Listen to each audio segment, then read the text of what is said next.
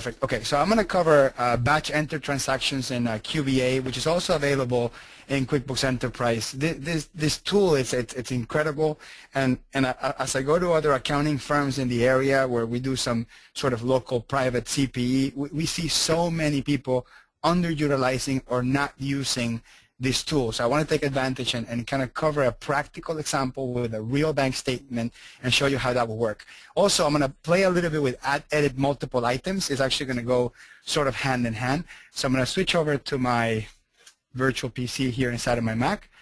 So assume that, so if we can do everything through bank feeds, that is probably the best option, the best optimal situation. There are situations where we can't get bank feeds because we have the 90-day problem, right? So we can only get up to 90 days, or because our client doesn't want to give us access to the bank, or no matter how much we try to explain it over the phone, they can't get it to work.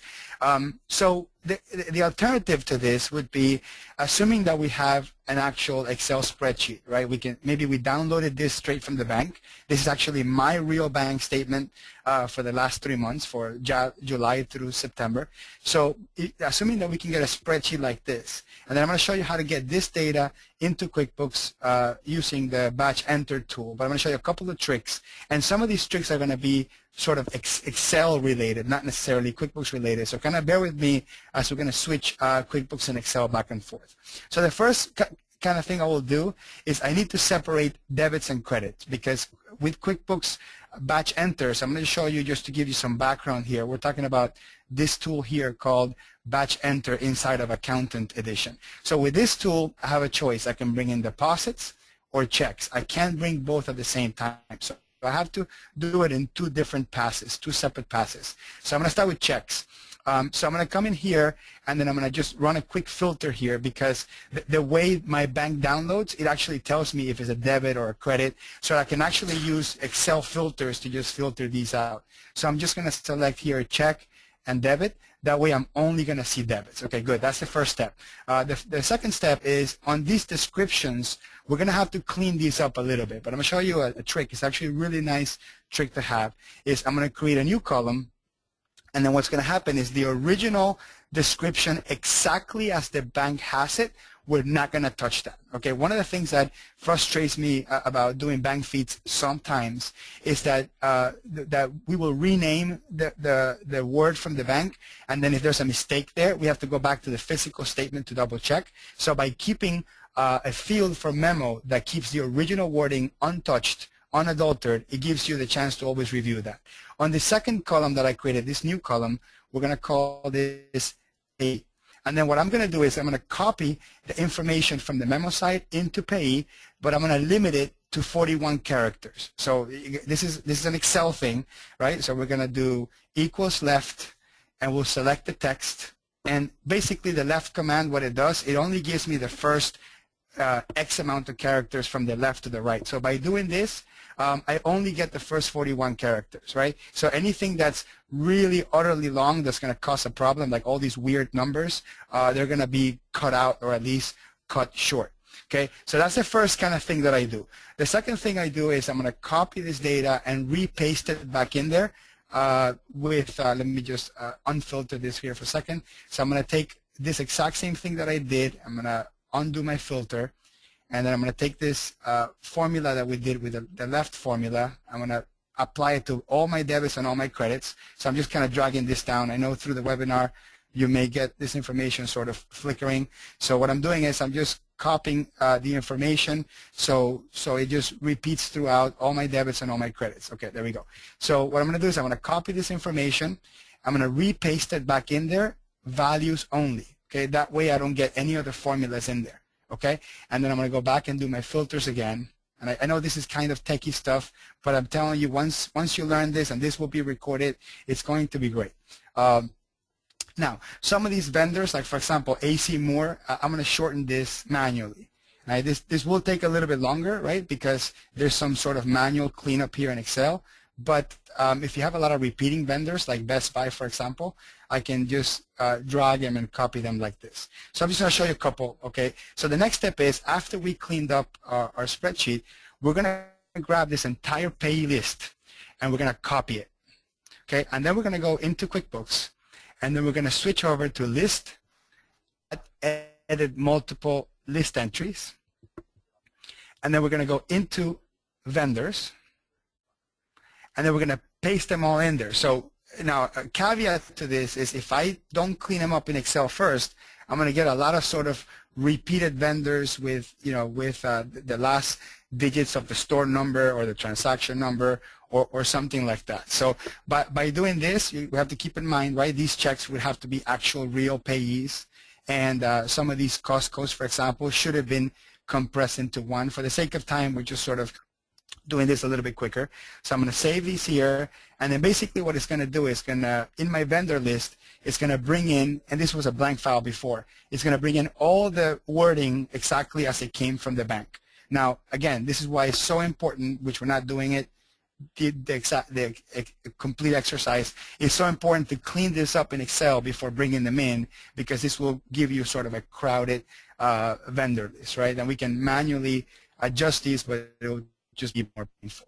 Okay, so that's the first kind of part there. Then what we're going to do is we're going to make sure that these columns here, date, number, memo, payee, and debit, match exactly in our batch enter transactions in QuickBooks. So we're going to click on Customize Columns on the top right, and we're going to repeat this. So it's going to be date, and then the second one was memo. Let's just double check that. Date. It was actually date, number, memo, payee, amount. So we're going to do date, number, memo, payee, and amount, exactly, right? So now I got my 5 columns right here across that look exactly like my spreadsheet. So I'm going to copy all this information. I'm going to hit copy. And I'm going to go back into QuickBooks, and then I'm going to select the top left box, right-click, and paste. And what the system will do is going to bring in every date, every transaction number, the original memo exactly as it came to the bank. So, for example, Best Buy, we had cleaned that up in Excel to just Best Buy, but I still get the full name. You would be utterly surprised on how useful it is to maintain the original name from the bank, because a bookkeeper, a data entry person sometimes renames it to something else, and then you don't get the original information. Then I'm going to click Save Transactions, and the system is literally going to push in 300 transactions, whatever amount is, into it. Now, some of these, the ones that are missing information, like for example these here, the vendor wasn't created for some reason, so I have to create the vendor for these, right? And then lastly, the system didn't let me push them in because I'm missing an account, right? So I do have to do the last piece, which is actually classify these things. Just to simplify, I'm going to grab an account here, office supplies, and then we're making the assumption that we're going to go down and actually select all of these. So I just did all of them sort of in one shot, just so they all come into one ledger account. So I'm going to hit Save Transactions. I'm going to hit Yes. And then these are hundreds of transactions being pushed into QuickBooks. You can change the vendor name later on. You can merge vendor names later on, and that sort of thing. Now, for the ones that I didn't clean up, because I didn't clean them all up, I would have to, or I didn't import, I actually have to go down the list here and make sure that I'm creating vendors. So, so I'm going to go in here and create the vendors. I can't have columns here because QuickBooks won't recognize columns. So for example, this one says it has a little column between fee and 01, so we have to definitely get rid of that. So after we go down, we just have to make sure that these names are not too long, right? And they have to be created as vendors. And as we go down, the system's going to recognize them as vendors, and the little red will go away. So as you see it, this come through, then the system starts recognizing these. And again, if you're cleaning them up in QuickBooks already, in Excel, and you're using them, the system is just going to recognize them exactly how it's doing it now. So I'm going to hit Save Transactions. Finish here. The transactions are being saved. And I want to make sure I'm good with time. There we go. So I'm going to go into my bank register just to kind of show you. And I'm going to go into Chase. And there it is. This was empty before. So all the transactions came in. That's $89,000 worth of transactions. Okay. If I go into Excel here, I could double check the amount of transactions and just do a quick sort of check. When we reconcile, it will show up.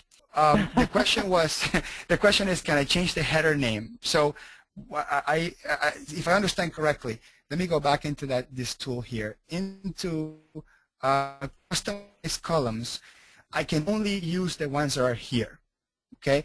In addition, if I have custom fields, but they're name level custom fields, they will show up here too. So it's just the ones that are available here. I can't add random columns because the QuickBooks won't know where to put the data. So I can only add the columns that QuickBooks allows me to put data in it. I cannot remove the account from it, so I can add the item. And then once the item is in there, I'll show you, there's the item. So once the item's in there and you choose the item, the account column grays out, right? So you won't be able to add an item and account because then the system will go haywire. So yes, you can add an item. A single item though. So one of the deficiencies, not a deficiency, but one of the challenges is if you're importing data that has multiple items, you cannot do them in batch. You have to go down here on the bottom where it says split, and then you can actually paste them with individual items inside of them, but you have to do transaction by transaction. So I cannot batch enter multiple transactions with multiple items. I can do multiple transactions with one item, but if I have multiple items, I have to come in here and do one by one. It's still better than manual entry though.